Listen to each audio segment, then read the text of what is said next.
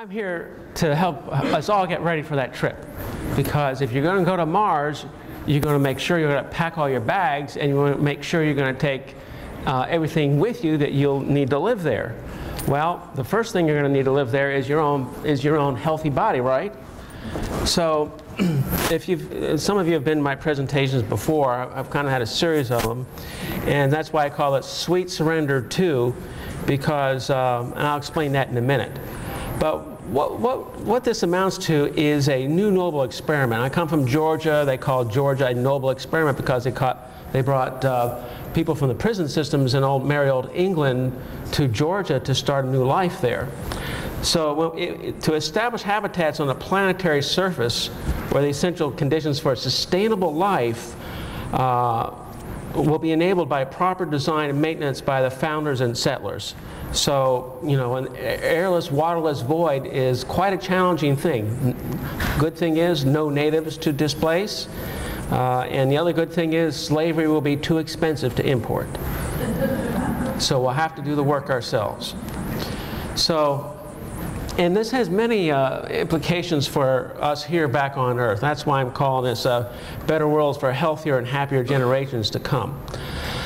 A moment for dedication is dedicated to my son's Kevin Gardiner, September 12, 1989 to Tuesday, September 30th, 2014. He died at the age of 25. And he had mercury in his system. He had a lot of food sensitivities, gluten sensitivity, corn sensitivity, and the thing that seemed to start it all off was presence of mercury in his system. He had 4 times the EPA limit for mercury. Let me step back a minute and explain myself a little bit. I'm an environmental scientist. I'm not a medical. I'm not going to make a diagnosis for you. I have no relation to any medical establishment or enterprise.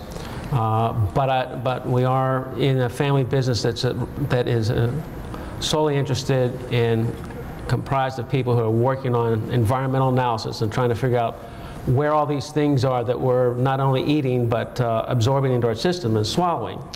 For a little background on this, I highly recommend this book by Robert F. Kennedy Jr. It's about thimerosal in particular. He's gathered all the evidence about the effect of mercury. It's still apparently an active it's an active preservative in multi-dose vaccine vials that some, I don't know how often they're used now, but if you have a child who is getting the vaccine, please request the single-dose vial because it need not be preserved. So a whole life-controlled ecological life support system for Mars will have 2 distinct properties which are essential to the connection between Earth and Mars and helping our venture to Mars help us here on Earth. The large separation of space between Earth and Mars will both necessitate and enable provision of the conditions for indefinitely sustainable human life on Mars. And the distinct thing about it will be that the frontier nature of the initial settlements removes the disincentives for reforms to existing medical and pharmaceutical practice and provides a platform for innovation. So there's no job anxiety produced by anything we're going to do at Mars for anybody in the health profession. A controlled ecological life support system on Mars will be developed for settlement. This is something that we'll take active control of. We only have partial control of our life support systems on Earth, and that's where the devil is in the details, and that's why we rely on a medical model now to help us stay healthy and to restore us when we're not. So, but on Mars, we'll have to have our own air and water, nutrients, waste handling, energy input management, and cooling, and we'll have the possibility of a notobiotic design. What that means is that we will not only select the humans that come, we'll select all the other creatures that come with us. So I asked at the beginning, are you and I getting ready? Will we be able to go to deep space for a 3-year round trip to Mars? Are we getting healthy enough to go to Mars is the question. Before we say, sure, maybe, consider that known risks have actually increased in the last year, but one has actually been addressed successfully. So here we have a scorecard for physiological problems for going to Mars and living on modern Earth. There's some definite similarities.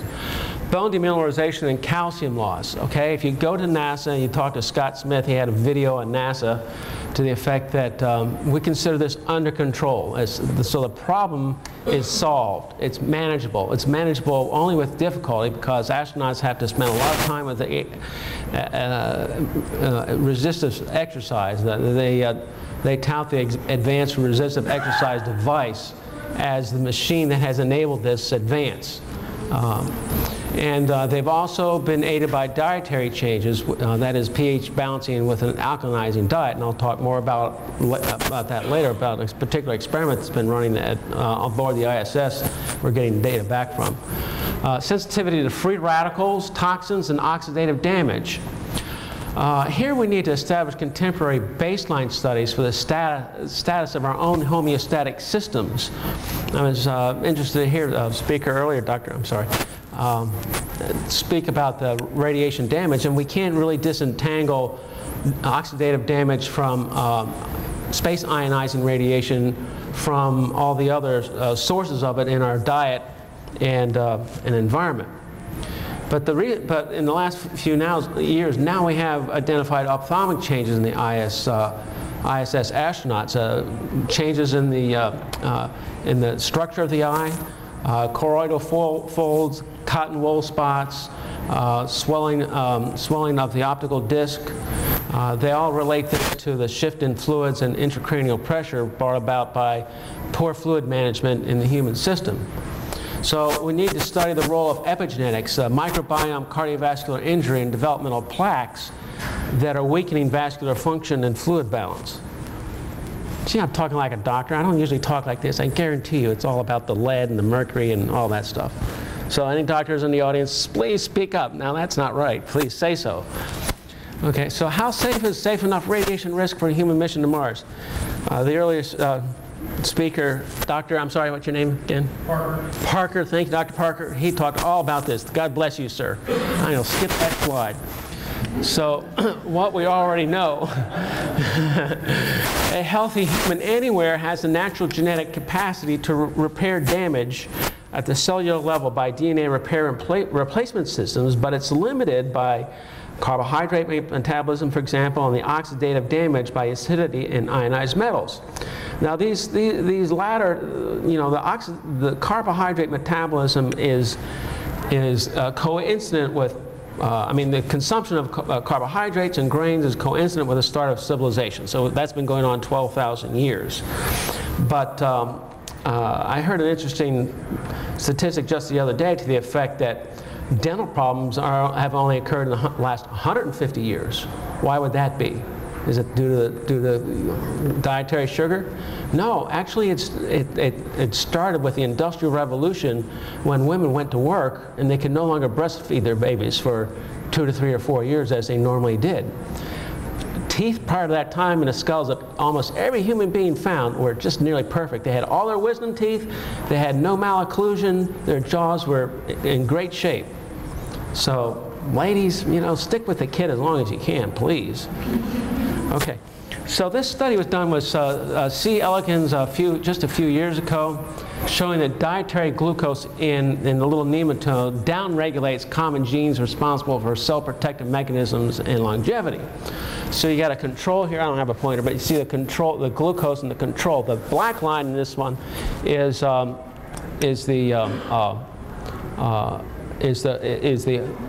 organism that hasn't been exposed to glucose, and the gold line is. So you see how that's shorter than the other one. So this is the C. elegans has a very similar respiratory system to humans because it can utilize glucose as an energy source, and it has insulin and other enzymes to manage that. So what happens is that in the presence of glucose, the release of insulin is stimulated, which induces glucose uptake. And insulin-like signaling, but inhibits the FOX0 DAF16 enzymes, which positively regulate the enzymes and other stress resistance and longevity genes. So in other words, when insulin is circulating, the other genes responsible for DNA repair are inoperative. So high glucose levels may increase cellular reactive oxygen species, actually.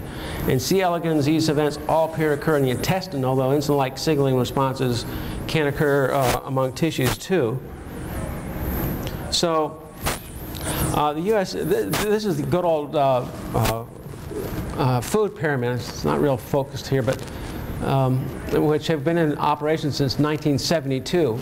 And you're probably most familiar with this because the grains and the starches and everything are at the bottom of the base of the pyramid, the broadest part of the pyramid. And then you've got veggies, fruits, third up meat, fish, milk, yogurt, and fats, oils, and sweets used sparingly. So, and boy, do we follow this religiously, because the consumption of pasta and grains and bread has just gone up, and you can't go to a grocery store without seeing fat-free and healthy grains and enriched wheat and all those good things. But now, Dr. Martin Blaser, and I'm speaking as a student today too. I read these books and I want to see the books I'm reading, because I read a lot of books and I point out a few that I think you would find especially interesting. So Dr. Martin Blaser is the head of the U.S. Microbiome Project. You remember the Human Genome Project. Well, the Human Genome Project was no longer was it completed, then we discovered, oh, there's a microbiome there that actually affects the genome, the human genome, and it actually interacts with it. And the microbiome is those guest organisms, if you will, that are 10 times greater in number than our own. Bear in mind that we have 23 trillion of our own cells, and there's 10 times that many guest cells within us. The mass is less. It's about 1 or 2 kilograms if you could take it all out at one time. So there's a new global battlefield, if you will, within us that comprises our natural planetary defenses, as I call it. But other doctors, like Dr. Alejandro Junger, who I believe practices in New York, describes the detailed effects on our gut and immune system. So what happens is that inflammation is initiated in the gut when tight junctions of the epithelial tissue of the small intestines loosen. There's just a cascade of events here. You've got inflammation, you've got loosening of the tight junctions. So now toxins, undigested food particles, parasites, and harmful bacteria can enter into the bloodstream, including yeast and fungi and other adventitious organisms that are not normally there. So you can understand how that's going to send the immune system into overdrive. And here's some more detail about this. Gluten is a big player, because what happens with gluten is that it's very difficult to digest protein in the first place, and if you have enough of it, it will actually form a biofilm in your intestines, and that biofilm is just a lovely place for more organisms to come and take root. So if we look at basic homeostatic principles, the blood pH must be maintained by the body at a slightly alkaline pH of 7.3 to 7.4. The interesting thing about that pH range, it's the only range, it's the only pH at which hemoglobin can exchange oxygen with carbon dioxide. You get much outside, below this range, you've got metabolic acidosis, and death quickly ensues if it gets too much below that range, because respiration stops. You can't exchange carbon dioxide and oxygen. So the body jealously guards that pH range. It has all kinds of mechanisms to maintain that. And it's not maintained by us. You know, unless you've had a traumatic injury, it's going to be maintained. It's going to be in that range. So most food items in the standard American diet now, that food pyramid you saw there are acidic or mildly acidic when they're digested. And in the absence of adequate dietary alkalizing sources, the body resorbs calcium from the bones under the action of parathyroid hormones to neutralize the acids. So you know, that's the basis for osteoporosis. For those of you who are, I'm sure everyone here is familiar with pH. Does anybody not know what a pH is? Okay. So, I mean, this is a range of pHs. Coffee has a pH of 5. I'm going to be acid today, getting ready for this presentation. But other things like baking soda, pH 9, seawater 8, lemon juice down at 3, hydrochloric acid 10% 1, hydrochloric acid 100% 0. Sorry? Okay. So, interesting comparison here. My research of mythology tells me that the ancient yin-yang symbol are a symbol of pH. Okay? Alkaline acid with a little bit of each in each other side. And there's an interesting comparison between that and the Wilkinson microwave anisotropy probe, dipole anisotropy map. So, makes you think, doesn't it? Now, there's a nutritional biochemistry lab at Johnson Space Flight Center, which my company has been in touch with since about 2004. In 1986, prior to the development of that branch, we had a flight surgeon from the Navy come on board with us and agree to be the principal investigator. And we had another year, we had a pharmaceutical researcher, Dr. Shabir Massey, come on board with us to make these proposals. Neither one of them were funded. What they proposed to do was to study how dietary protein changes affect human bone turnover. The clinical evidence was rather massive at that time that we lose calcium irreversibly in the presence of acidic species. In this case, we had learned about proteins being an acid, and there was a definite correlation in Skylab astronauts between the amount of their protein intake and their loss of calcium through urine discharge. So there are lots of other benefits besides staying alive with a pH neutral diet. Proper functioning of the body's hormones and enzymes are highly pH dependent. They're all optimized. I don't have a chart for this, but they're all optimized in that neutral range. You get outside that optimum range, they don't work as well. An internal environment that is less favorable to harmful microorganisms is one of the benefits of pH neutral, because most of the adventitious organisms prefer a little lower pH. Not real low, 5 or 6 in that range tends to be optimum for things like Candida.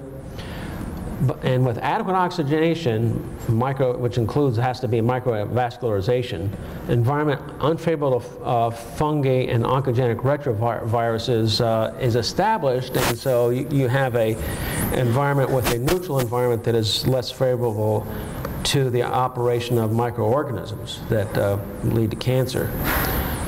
So what do we need to know on an individual level? Are we in a pH balance? Do we have one or more of the known abnormal conditions resulting from systemic pH and imbalance and leaky gut? What is our pH status? How can we be evaluated for leaky gut simply and inexpensively? So there's what we call biomarkers of preclinical turbidity can be gleaned from a pH test, like a system pH measured with saliva and urine. And another is a live blood cell examination or specific culture tests. These other things, EKG, body temperature, are kind of ancillary to that. They help, but in my own family and practice in dealing with the gluten issues, we found that the pH had a better correlation. And this backed up in clinical literature. In biomedical literature showing that pH, a drop in pH is correlated with more morbidity, and the presence of parasites in the blood correspond with increased morbidity in test fish. So pH and the live blood cell mark are good measures of pre-morbid conditions. In other words, you can run these tests long before you ever get sick. So you can, if you look at your blood and see those things in there, I know I was completely healthy when I had my first blood test done, and but there was a lot of junk in there. It's like, part of my bowel movement is in my blood supply now. So I use these diagnostic strips, and again, I'm not making a medical diagnosis, but I'm going to pass this around. There's plenty in here. Please take one if you, and take it home with you, or lick it and compare it to that chart up there, and keep it to yourself. I'm not asking for a public demonstration of your health. So, live blood cell tests. These are a few. These are a few examples here. A normal red blood cell microscopic slide looks like this. You know, the little donut-shaped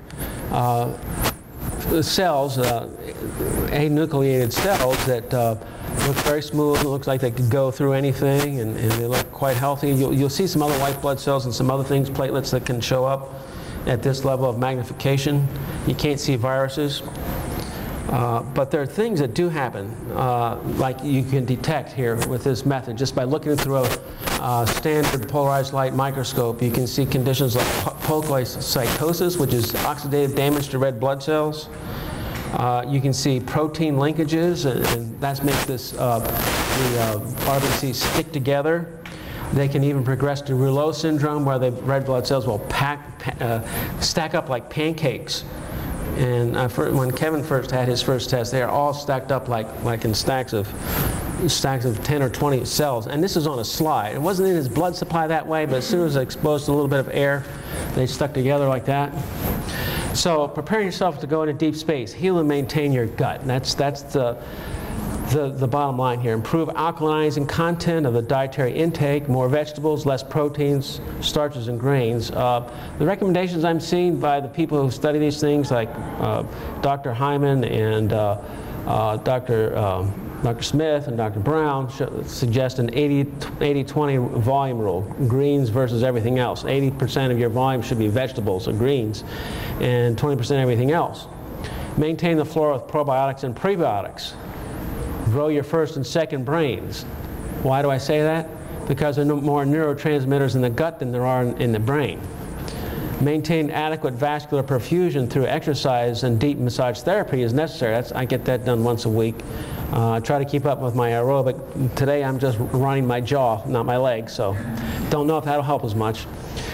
Reduce the intake of simple carbohydrates, processed sugars, natural sugars, starches, and grains. Special conditions for life-extendable controlled ecological life support systems on Mars. To provide for a physiological balance for pH near neutrality and integrity of internal membranes. Minimize the release of and exposure to toxins and wastes. Maintain notobiotic census of all organisms. Minimize compromising agents such as most grains, gluten, and simple carbs. And grow and maintain foods high in macro and phytonutrients, that is, antioxidants. So better for us to follow the recently revised USDA food pyramid. Yay, they finally got the message in the government that we've known for 30 years. Minimize carbs and elevate healthy oils. So now you got watch less TV as part of the recommendation here too. Exercise, run. Yeah, that's why you got shoes now. The shoes are not there to eat. They're to put on your feet and run, okay? But the olive oil is, okay? It's there to eat. And eat a healthy breakfast, but you don't see donuts here, do you? You see bread. You have whole grains, and people who look at these things say non-gluten grains just to be on the safe side. Another book I recommend is Dr. Mark Hyman's Eat Fat, Get Thin. He highly advocates, based on clinical studies, a 50 to 70% caloric intake from fats in the diet. So when we go to Mars, we might think about paleo too. And so I recommend this book, Eating on the Wild Side. Wildly grown foods, asparagus, endive, all those nice little green veggies and colored veggies. They say eat the colors of the rainbow. You saw that on the pH slide. So, and it was cute at NASA and the ISS. They finally got some green veggies growing on the ISS last year, and they had a little thing on NASA TV saying, one of the astronauts saying, "That's one small bite for man, one giant leap for mankind." Okay? So we now get ready to go to Mars with us? Okay? You think that's doable? Have you improved your chances of going to Mars after seeing this? Now you know what to do, right? Okay, okay. So So can we get healthy enough to live on Mars so we can get healthy enough to stay on Earth? The answer, most definitely. Thank you.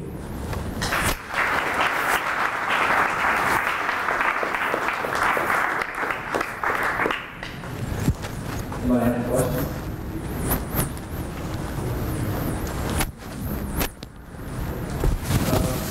I don't know if this is in the scope of what you presented, but how about microbe detection on the space station? I know they have problems, and I know that humans need a lot of microbes to live, so I mean, sure. Are there means to measure, to prevent, to... Well, yeah, that is a matter of intense study on the space station, and they have identified problems with fungal overgrowth on the station. In the twin studies, you know, with in the twin studies last year with the two twin astronauts, they found that I think it was Scott on board, Mark on the ground, had developed big differences in their microbiome. So the space environment has an effect on the microbiome. They don't know quite how to interpret that. And also I might add that the ocular changes I mentioned, that was aboard the space station too. I got that paper from Scott Smith and Sarah Swart, which is the topic. Actually, it's the one you have. The first question was, where's your abstract topic here? I don't see it up here in the PPT. Well, it was there, and I just shortened it down to the ophthalmic change page because they have discovered that there's an aberration of the so-called one-carbon cycle that's related to in human studies. We know it's that organisms like toxoplasma can affect the one-carbon cycle, which is the methylation and control of the genetic structure. So. But prior to methylation, if you get into mental health studies, there's a lot of stuff about methylation, under-methylation, over-methylation. Dr. Walsh in particular, in his clinic, uses this genetic analysis to determine treatment with supplements and change the diet to improve outcomes for psychiatric conditions. But the caveat is that none of that works if you've got oxidative damage. So you got to clean up your diet first, and you got to get rid of the stuff that interferes with the operation of the system, and it includes getting rid of the microorganisms like toxoplasma and others, which manipulate the genome via the epigenome and the biome. So it's complicated. It's complicated, and I've tried to simplify it. See, if you get in the right pH range and do some simple checks, that's the simple approach, because all that goes away. Oh, I see. Yeah. And we start to function normally. Tony, some of the mission architectures show people carrying room temperature, ready-to-eat meals, basically. Yeah. And you'd be eating food that had been stored for years. That would mean a lot of preservatives, a lot of nitrates, and syrup. Yep. How does that reflect on your? It's just the opposite of what we should be taking to live on Mars and to survive the journey. It's exactly the opposite. It's the standard American diet in spades, isn't it? Preserved, stored. Mm-hmm. I think Dr. Moscatello here. Do I recognize you? Yes. He's showing us how we can grow plants and vegetables to take in space. Are you not, sir? No, that is some of my colleagues at Kennedy Space Center. Oh, at Kennedy Space Center. You're doing it at Kennedy Space Center. It's the veggie experiments. Yeah, the veggie experiments, you bet. And along with that centrifuge, we need to put in some little gardens, aeroponic, hydroponic gardens to carry our food with us. Yeah, so yeah, we need to get away from preserved foods, and we really need to do it for the Mars journey. We really do. Any other questions? Have I got your stomachs turning by now? Yeah. Back. So I understand some of these vision changes that some of the astronauts have experienced have not been seen in female astronauts yet. Does that mean we can only send women into deep space, or do they need to stay home and breastfeed? Well, you can get the same problems if you want to take testosterone and androgen, because it's correlated with those two hormones, they kind of through the process we don't understand, kind of allow those processes to occur. What happens is there's accumulation of homocysteine. So medicals here know that homocysteine is not good for you. But the homocysteine that they find in the astronauts, which is about 30% of them, about half of these issues, and the other 70% seem unaffected. And those 30%, they fall within a normal clinical population. That is, people who come into labs all over the country, they establish norms for homocysteine. And they didn't detect this before because that homocysteine levels that the astronauts have are in that level, but now they know that it's a substantial enough level to relate to this one carbon cycle abnormality, which is just a problem with expression of the MTRR and the MTHFR genes that regulate the one carbon cycle. So those are due to single nucleotide polymorphisms, that is mutations to the genes that produce those enzymes that are become less than optimally functional, and that's oxidative damage. So. All right, thank you very much. Okay, who's going to have a salad for supper?